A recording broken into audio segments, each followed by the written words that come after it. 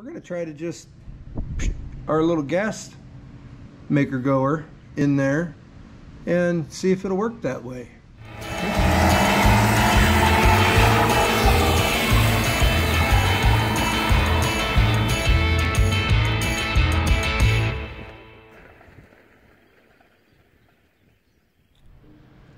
Hey, welcome back guys and gals, young and old.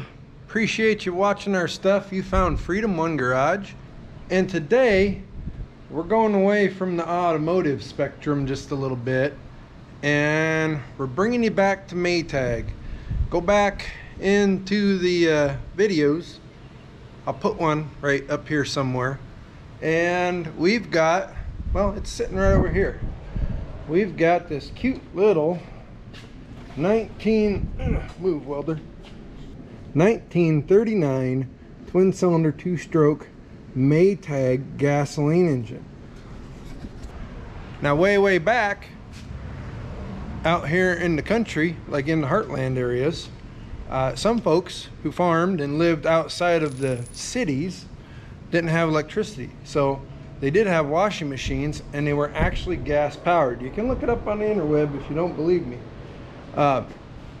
So this engine runs great. You can go back and look at the video again, but our goal all along was, you know, it's cool to have a cute little running engine like that, but we kind of like to put the whole piece puzzle thing back together, as in we wanted a washing machine for it.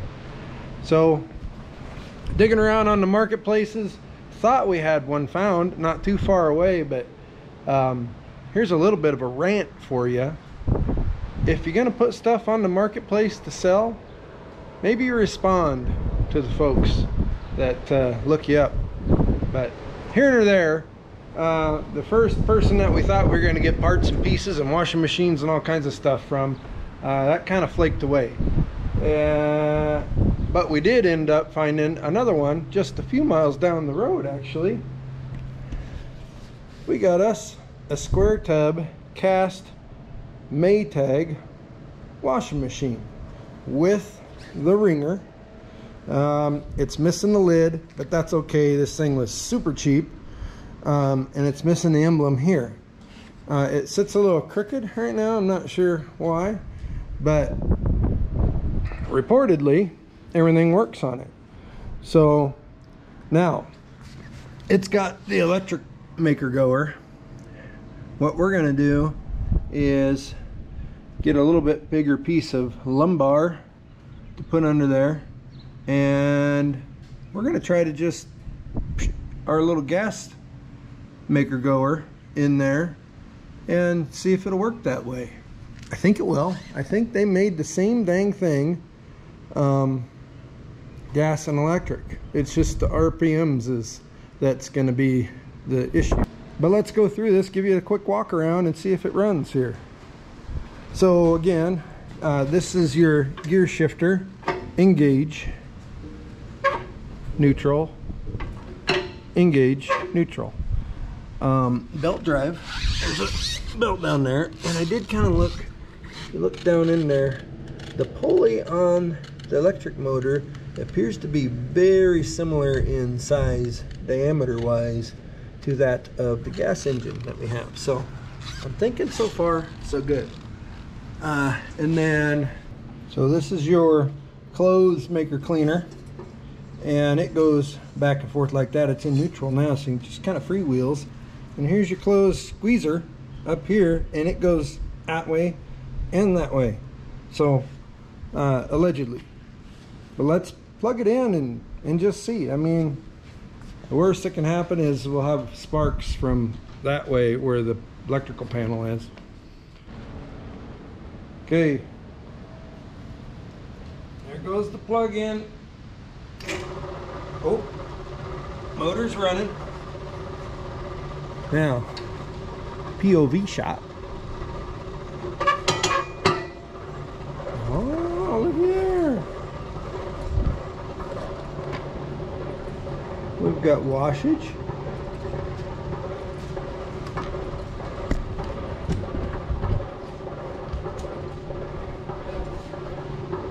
And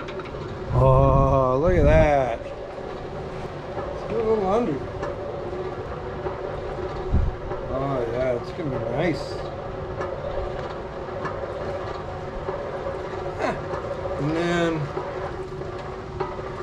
it goes the other way. There's no clanks, no rattles, no grinding. Now the tub probably leaks, but we'll get to that and find out here in just a little bit. We're gonna vacuum the big debris out of there, and we're gonna get right to work on this thing and see, you know, we got a leveler. It's still a lot unlevel this way, but we'll get that figured out. And then we're just gonna throw our 72 on there and see what it does. So stand by for hot rod washing machine stuff. I'll give you a close-up. Here it is running, and it's spinning at a pretty good clip, guys and gals. We'll probably be able to get a badge off of that motor maybe that says what RPM it is, but it's going right along. So we'll see. But it's quiet just the way it is. It won't be quiet anymore, you know, once we put the 2-stroke on it. And then forgot to show you this. Here's the drain, and it's the gravity drain. There's nothing fancy about that. It just comes off and then drains out to wherever. So that's it. We're gonna throw the 72 on here and see what happens. Doing today, kind of getting a feel for how this may be able to happen. So did some eyeball measuring and then did some more accurate measuring, and it looks like we can mount our engine. I'm just kind of throwing stuff together right now.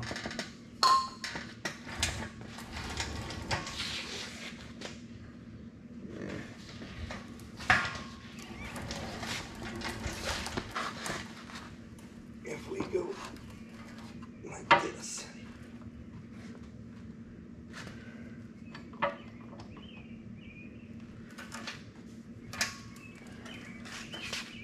but we need to come back this way some, and then we hit the washer.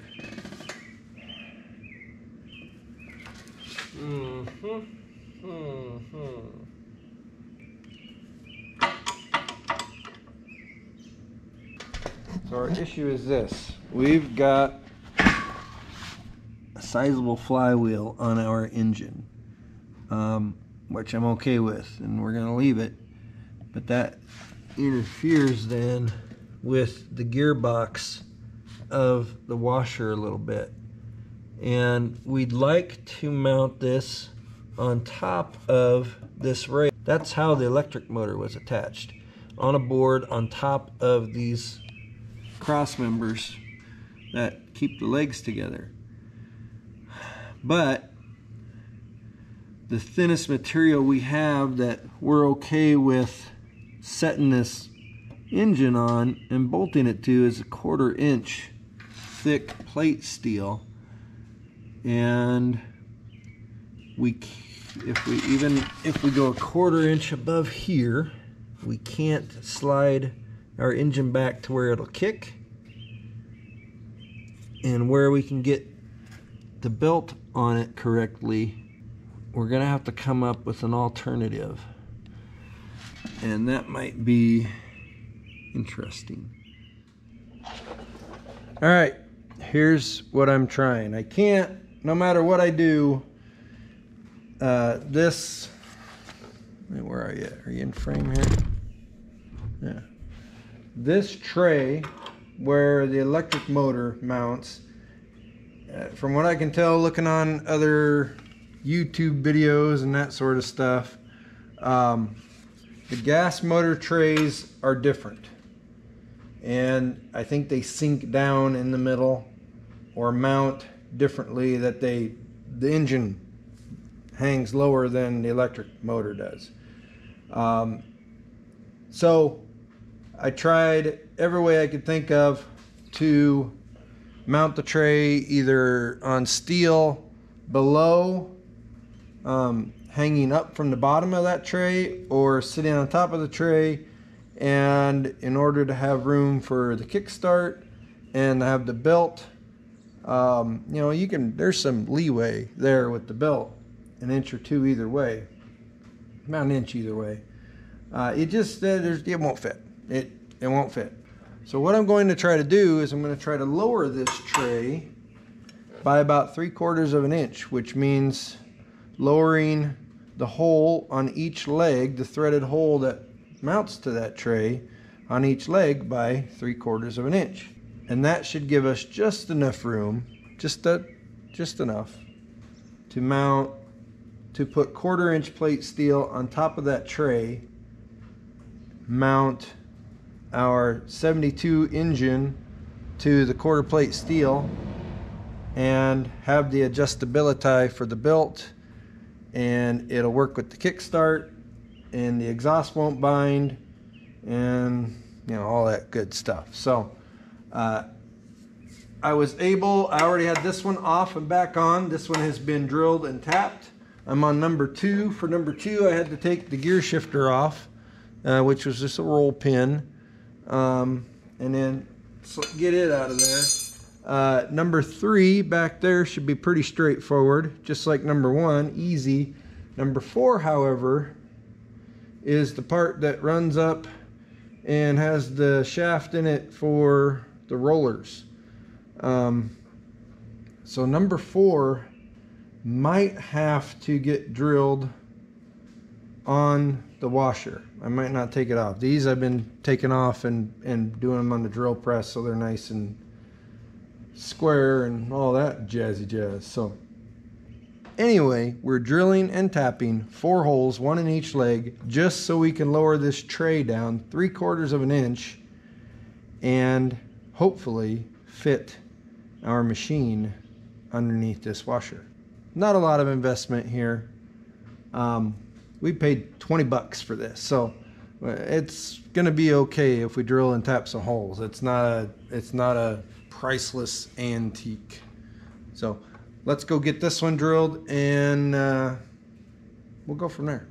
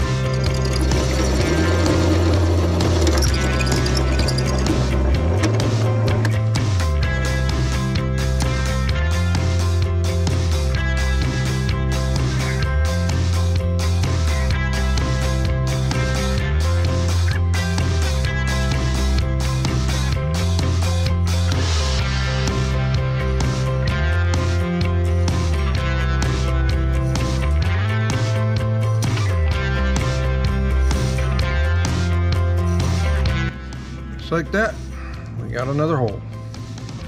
Got 2 more legs to do, and then we'll see how it all kind of turns out, I guess. Okay, I got updates. We lowered the tray thing here about 3/4 of an inch, drilled and tapped holes in each one of these support legs, so that all dropped down. We've got it sitting on a 1x now, which is roughly 3/4 of an inch. We're gonna put 1/4 inch plate steel on the tray down here, and that'll give us just enough room. We can slide this over and adjust for the belt and everything else. So I think we're on the right track finally. We just need some 1/4 inch plate steel. So plasma time.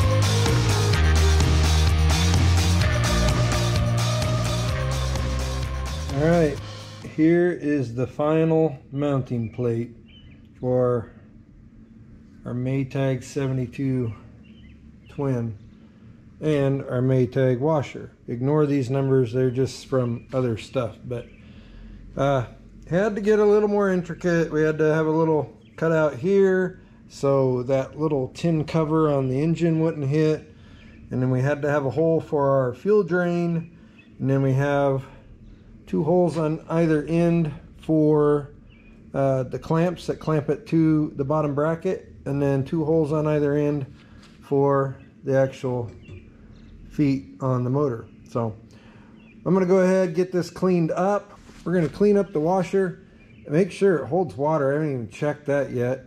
And then we'll put a little primer and some black paint or something on this just so it doesn't rust too bad. And final assembly tomorrow, and we'll see what it does.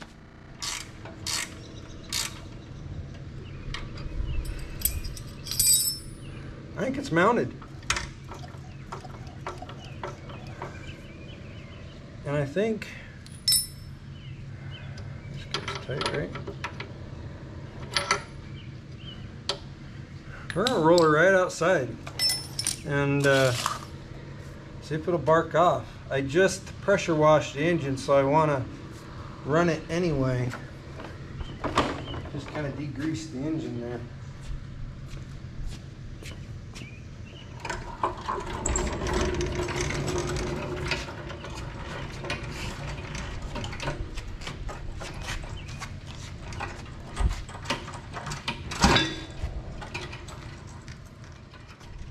Now we even put water in the tub, and we got a couple cotton shop rags out here. So let's see if it'll start again. Maybe not.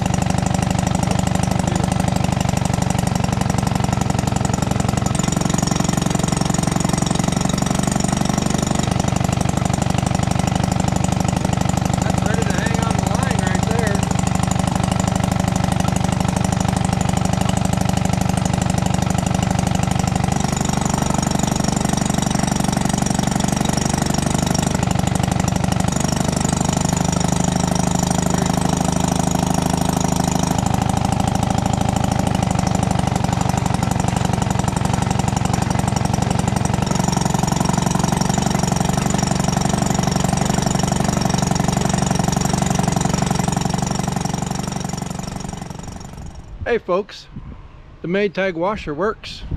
We're gonna take it to car shows and show it off and just keep it around here at the shop. And hey, Jalen's photobombing me, but You know, we might even wash some stuff in it from time to time, and you know, we need a clothesline, I suppose. It doesn't dry, but it wrings out really well. So hey, thanks for watching. Like, subscribe, all that good stuff. We'd appreciate it. We'll catch you on the next one.